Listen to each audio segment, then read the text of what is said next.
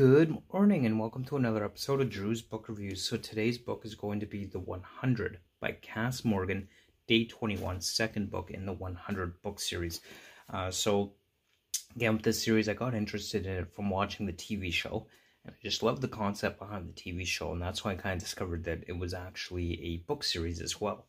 And so I thought, oh my gosh, I've got to get that book series. And I'm really glad I did. So for those of you that don't really know, the concept behind the 100 is that it takes place several hundred years in the future. Mankind has been in this orbiting space station or spaceship, essentially as the colony of what is left of mankind after this post-apocalyptic world, and the world has gone through its nuclear winter, and the radiation levels on Earth are just not sustainable for human life. And so they've had to live in this spaceship or this space colony essentially for hundreds of years.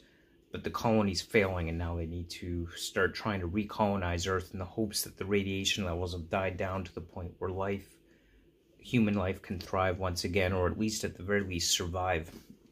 And the 100 are initially these group of youth criminals, so young adult criminals, teenage criminals that were sent to Earth to prove that the Earth is livable once again. And of course, there are a lot of differences between the book series and the actual TV show. As I continue to read the book series, it's apparent that the show is based off of the books, but definitely does not follow the storyline within the books themselves.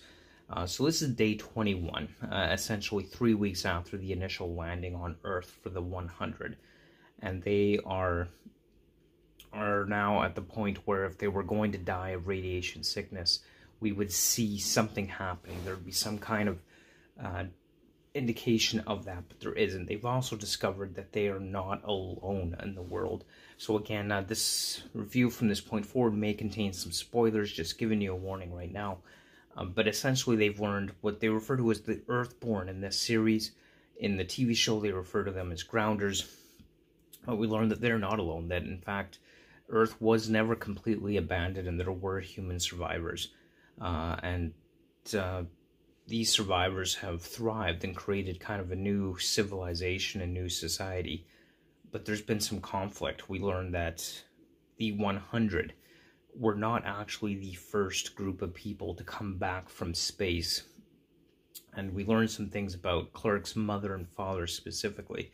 I won't get into too much detail there, but definitely we learn what really happened to them. And apparently there was this conflict that arose that led the Earthborn to not trust those from the colony when they landed, which kind of arose to the initial conflict. Now this group of Earthborns split into two rival factions because of an incident that happened with the initial space colonists coming back to Earth. We don't have a lot of details on that. I mean, we know a little bit. We know it involved the death of a young boy from the Earthborn group. And so they kind of split off, one not trustful, one wanting to get rid of all the space colonists and make sure they don't survive. And we kind of get into this conflict that's been set up, and almost in a three-way. You've got the peaceful Earthborns who are trying to survive and fend off the violent group of Earthborns that split off, who are also trying to get rid of the space colonists that came back to Earth. So overall, just really good setup there. I really like the interplay between these three groups, though we haven't really met anyone from this splinter group of Earthborns yet. But one of the things that really kind of stood out to me and I really liked is there's this one scene in which our character Wells, he is challenged quite directly by Sasha. She's one of the Earthborn from the peaceful side of the Earthborn group, and Wells believed that the initial space colony, those that fled into space to escape the atomic apocalypse, basically, they were groups of people from what is referred to as the neutral nations of Earth. This is the history that he had been taught, that he was told that they were all from neutral nations. They weren't involved in the conflict. And Wells is saying, well, the colonists were selected from these neutral nations. But then Sasha had responded, really? Then how come they all speak English? As implying, well, if they're so neutral and only the neutral nations, why is there not a greater mix of language? Are you really suggesting that only English-speaking countries were neutral in this global conflict that happened 300 years previous? And of course, Wells couldn't answer the challenge. It's one of those things that says, wait a minute, that's a great question. Why were they all English speaking? So it really plays off of this idea that history may not be exactly what we're taught. And the version we learn of history within our schools and classes and what we learned from our own governments and society may in fact just be the version of history that favors our particular group or society being taught. And so that's a really, really great concept. I love how it just kind of plays off that in that single question.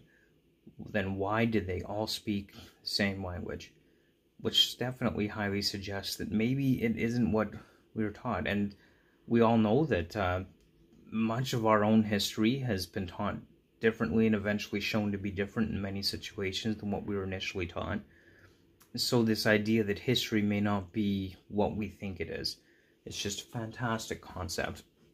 Love that aspect of it. Loving this whole book of Day 21. I think it's a really good follow-up to the initial 100, and I'm really, really enjoying the series. Like I said, it's definitely kind of in that young adult novel genre, but I love the way that it's written out.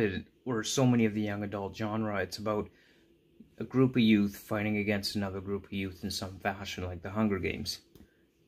This simply is not that type of book. This is about a group of misfits who are desperate to survive in a post-apocalyptic world and trying to figure things out and rebuild society. And it's just really well written. I'm really enjoying it. And of course, as always, I highly recommend that. And I thank you so much for taking the time to watch me rant on this book. Really enjoying it. And of course, stay tuned because we are going to be reading the third book in the series. The 100 Homecoming will be coming up next on Drew's Book Reviews. So don't forget to stay tuned for that. And again, thanks for watching. Don't forget to like, comment, and subscribe. And I will make sure that the links to all my social media profiles are in the description below. Thanks again for watching. Hope you have yourself a great day. And until next time, we'll see you on Drew's Book Reviews. Bye.